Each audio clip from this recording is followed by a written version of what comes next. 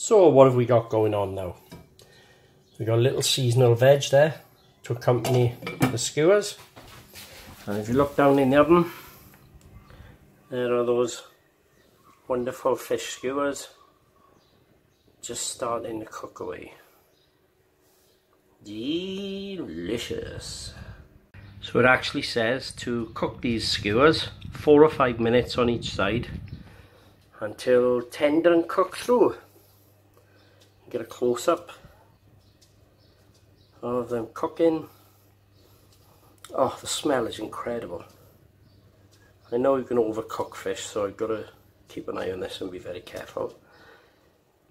But wow, nice.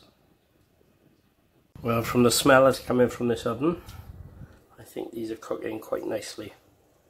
As you can see, a lot of juice leaking onto the bottom of the pan. I have put foil on there to catch it, which makes cleaning the pan a lot easier. They do say with electric grill not to put foil on because it reflects back and damages the element.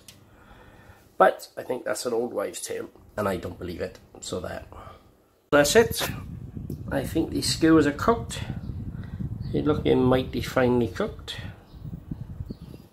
I say I'm not usually cooking fish, so especially grilling it like this. So it's trial and error for me, but I think by my judgment that's had plenty of time to cook. So let's take them out. So there's tonight's healthy meal: monkfish and bacon skewers with a little seasonal veg on the side. Bon appetit.